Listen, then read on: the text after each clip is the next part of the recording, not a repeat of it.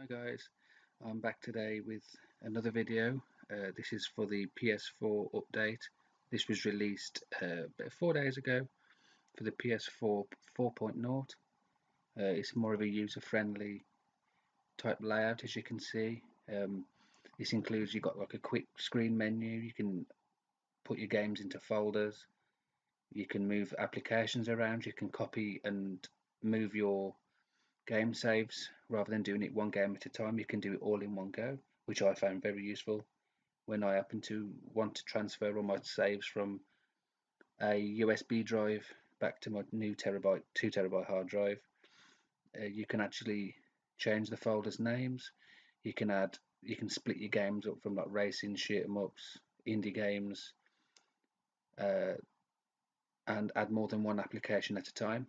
As you can see now, you can it tidies up your home screen as well.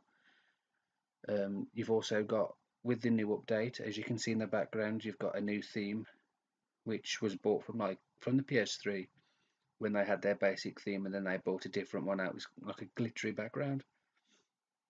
I found that quite a nice feature from the original flow, which I will change back to in the video, because you've got your different colours like your red, blue, black, green, and so on.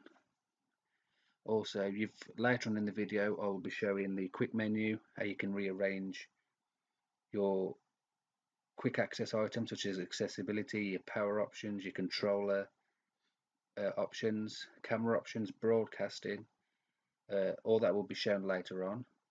You can actually also, with the new menus, when you look at your application, for example, I'll just use Drive Club as an example, or The Witcher as it goes, as I can see on the screen. You can actually, at the very bottom when it loads, you can see if it's trending, the people that are playing the game, just like before, but it's a much better, nicer layout. It also shows you your percentage on your trophies, your summary, the last trophy that you got. So as you can see, it's a really nice layout, and I believe all this was made for the new PS4 Slim and the PS4 Pro coming out in the near future. I am looking at getting one of these consoles, depending on the bundles, the price, the type, and just generally financially in the future. I'll just see how it goes. As you can see now, you can actually see your activities, so it shows you what your friends were playing, my trophies, the trending, and you've got PlayStation now, which I'm assuming you can, oh, that's your DLC actually.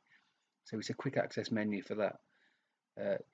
I find it a much nicer layout. It's quite refreshing, change from the old menus from before, so it's just a bit of a refresh and something new to look at when you sign in. But that's generally it, guys. That's all I'm going to say. Thank you for watching. I hope to see you in the next video. Don't forget to like, and I'll catch you soon.